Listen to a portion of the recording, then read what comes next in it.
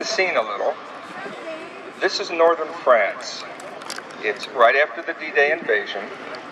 The Germans are giving it up hedgerow by hedgerow. The Americans are counterattacking.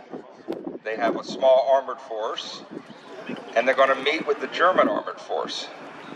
If you look at the German tanks, these are slightly older tanks. These are Panzer Mark IIIs.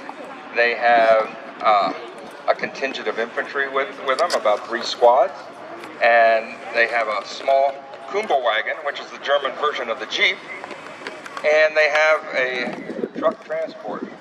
Now, the Germans did have